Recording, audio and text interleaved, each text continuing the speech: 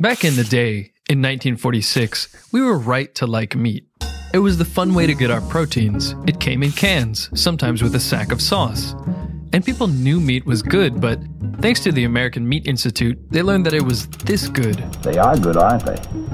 And a wonderful source of B vitamins.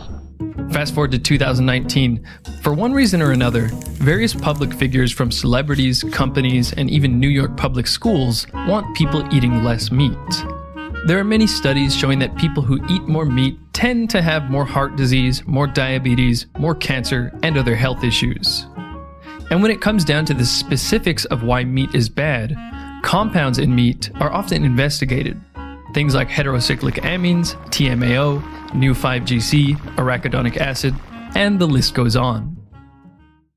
In the first chapter of Survival of the Sickest, Dr. Sharon Molam tells the story of how long-distance runner Aaron Gordon found himself in a very peculiar situation while training for a 150-mile race across the Sahara Desert. He was tired all the time. His joints hurt and his heart seemed to be skipping beats. After 3 years of trying to figure out the cause, his doctors found that an abnormal buildup of iron in his blood and liver was rusting him to death. He had 5 years left to live. So the first bad compound in meat we'll have a look at is heme iron. You may be familiar with news headlines like this. Breaking news linking meat and cancer. The World Health Organization publishing a report on the dangers of processed and red meats. The WHO's IARC report identified heme iron as one of the suspect compounds in meat. Heme iron is said to increase your risk for heart disease and even cancer, particularly colon cancer. But I think everyone knows that we need iron. The WHO estimates 25% of the population to be anemic. Plants provide non-heme iron, whereas meat and fish give us heme iron, which is absorbed much more easily. Depending on the person and their lifestyle, iron stores can deplete rapidly when you stop ingesting heme iron. YouTuber Liam Thompson tried eating no meat or fish for 1 year. Near the end of the first 6 months, he noticed he was a bit tired and was requiring more sleep, so he went to get a blood test. The test showed that his iron level had halved. Liam happens to run a lot, so his iron requirements are higher.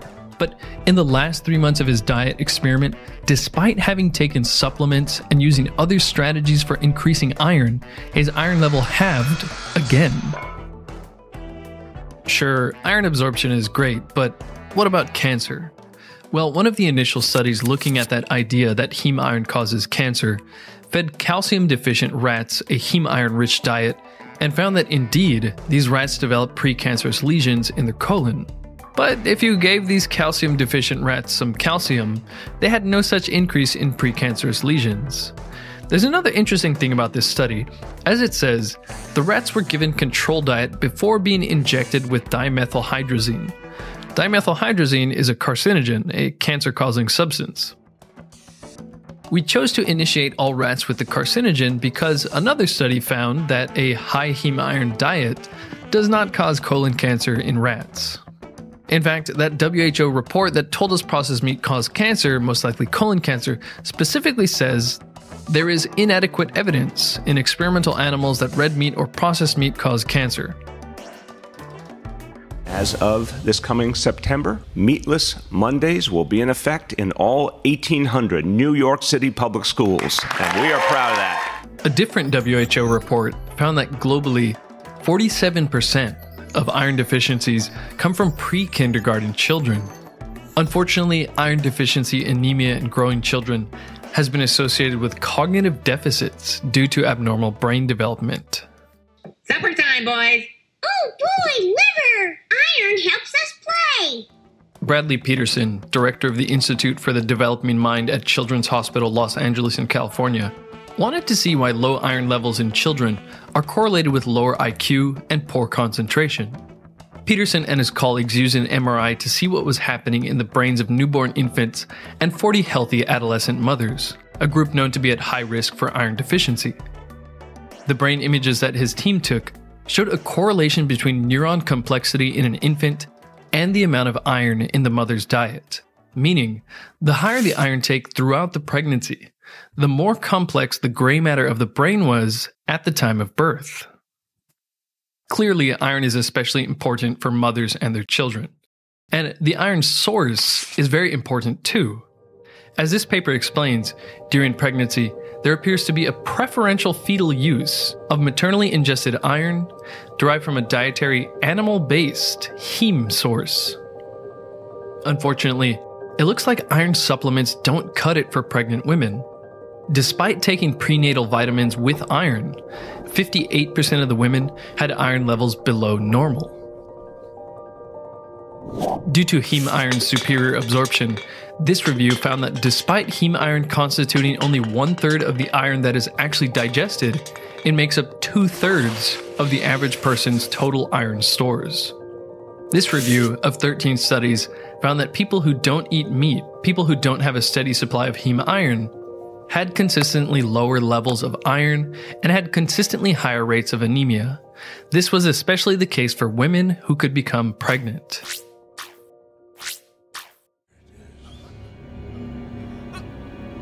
Too much iron in your blood. Okay, so what about the iron overloaded guy with only 5 years left to live? The long-distance runner Aaron Gordon was suffering from a genetic condition called hemochromatosis, where your body holds on to too much iron. Iron is good, but we really don't want our bodies overloaded with it. Hemochromatosis causes various problems like metabolic issues, liver damage, heart palpitations, and more. This condition is found commonly in adult men with North or West European ancestry.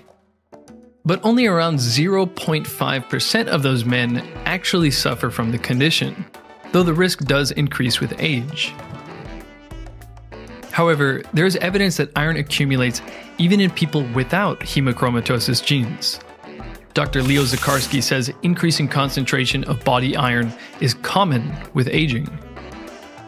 Though accumulating too much iron might be the consequence of an unhealthy lifestyle. There seems to be an association between iron and obesity. Two studies, one looking at a Japanese population and a Mexican population, found that the body's storage form of iron, ferritin, correlated with visceral fat and insulin resistance, two hallmarks of the metabolic syndrome. Paul Adams, professor of medicine at the University of Western Ontario, says, in a large multi-ethnic population, the most common causes of elevated ferritin levels, the storage form of iron, are likely obesity, inflammation, and daily alcohol consumption. So, should adult men or postmenopausal women avoid meat or iron-rich plant foods to prevent iron overload just in case? Well, Chris Masterjohn, PhD in nutritional sciences, recommends specifically not to lower iron-rich foods in your diet, even if you have hemochromatosis, because those foods often have very valuable nutrients packed with them, like copper, zinc, vitamin A, and vitamin B12. Now, the reason hemochromatosis is more prevalent in men is because premenopausal women lose a lot of iron through a natural monthly loss of blood. And the key treatment for people with iron overload is phlebotomy, therapeutic blood removal, or blood donation.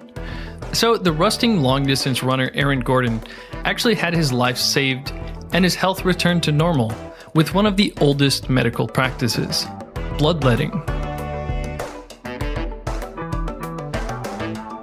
But here's the thing, why was bloodletting so popular in so many places for so long?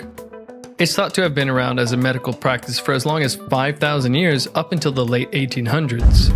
In the 18th and 19th century, pretty much any ailment you had from hypertension to headache to shortness of breath, the cure would be to bleed you. In the earlier mentioned book, Survival of the Sickest, Dr. Moalim says that surely bloodletting must have conferred some benefit since it was so widespread and practiced for so long. In this short book by P.D. Mangan, prefaced by Dr. Leo Zakarski, he lists various studies on the detrimental effects of excess iron in people without hemochromatosis.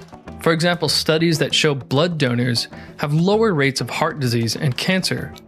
One study showed that therapeutic bloodletting improved biomarkers for patients with non-alcoholic fatty liver disease, a condition that commonly appears with diabetes. So maybe all those bloodletting patients from the past didn't understand what improvements in biomarkers meant, but found that they felt a little better. So why wouldn't the body be adapted to deal with excess iron? For 99.6% of humans' existence, we were hunter-gatherers, until we figured out how to do agriculture. And back when we were still hunter-gatherers, we had to have ingested a ton of heme iron in the form of hunted animals. A paper by Lauren Cordain, supported by fossil isotope data, found that a majority of hunter-gatherers were getting 56 to 65% of their nourishment from animal foods, with at least 20% of calories and as much as 50% of their calories coming from animal protein. That's a lot of heme iron. So there's two ideas to consider. First, it could be the case that Paleolithic humans were at far higher risk of being low on iron. So having a mechanism by which the body could dispose of excess iron wouldn't be worth having. Being infected by hookworms, roundworms, bacteria like H. pylori and other pathogens, getting wounded from accidents or animal attacks, ticks, leeches, and so on would all be great ways to lose blood and iron for Paleolithic humans. In fact, the Inuit have a big concern for anemia despite abundant intakes of heme iron in the form of fish and animal meat. Some of the proposed reasons are flatworm and hookworm infection, H. pylori infection, gastrointestinal bleeding, and their vitamin intake being disrupted by the incorporation of modern, high-starch foods to the diet. On the other hand, this paper suggests that after agriculture gave us iron-poor diets about 10,000 years or so ago, our genetics started developing ways to hold onto that iron for dear life. There are still several question marks orbiting the topic of iron overload, but we can safely say a nuanced approach to dietary iron is very important. Growing people and people who are growing people surely need more easily absorbed iron, but older people might be tempted to avoid good sources of heme iron for some of the reasons I just talked about. Though older people are at risk for sarcopenia, muscle wasting, which is linked to a higher risk for death from all causes. And iron isn't the only thing in meat that's easily absorbed. Several studies have shown that the easily absorbable animal protein is good for maintaining muscle mass in the elderly. So before we forget about the heme in heme iron, let me just add that heme itself is essential for a ton of things. Heme, of course, is the reason your blood can carry oxygen. It's also essential for many other things like regulation of your circadian rhythm, and it's important for several enzyme systems, for example the detoxification enzymes in your liver. In fact, one component of cognitive decline and Alzheimer's disease is thought to be a heme deficiency. Research has found that hemoglobin and heme itself help reduce inflammation in the brain and clear out the problematic amyloid plaques found in the brain of Alzheimer's patients. But you don't have to get your heme from the diet, your body makes it. Though the process to create heme requires 8 enzymes and uses up the main protein for collagen, glycine, as well as vitamin B6, zinc, and of course iron. What's funny is all those nutrients are in meat. In any case, it seems like the times have changed. Whereas a doctor from the American College of Obstetricians and Gynecologists was saying in 2017 that, yes, absolutely you can have a healthy pregnancy without meat, a 1946 paper from the Journal of the American Medical Association was recommending pregnant women to add an extra, generous portion of meat to their typical daily diet. Hey everyone, so I'm setting up a newsletter where I'll be posting something every Wednesday, so if you'd like to check that out, or my Twitter, Instagram, or Patreon, check the description for details on that. Also, I've had Adobe After Effects sitting on my computer the past couple months, and I finally did something with it. An artist created this little heme guy for me, but thanks to this course on Skillshare by Jake Bartlett, I was able to make this simple animation, which hopefully will be the start of making higher quality videos for y'all. Skillshare, the sponsor of this video, is an online learning community for creative people with classes on all kinds of topics like illustration, design, animation, and more. There's a huge variety of classes, meaning you're sure to find something at your level.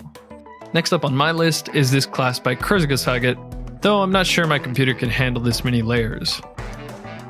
Skillshare is already very affordable at less than $10 a month, But the first 500 of my subscribers to click the link in the description will get 2 free months of premium membership so you can explore your creativity.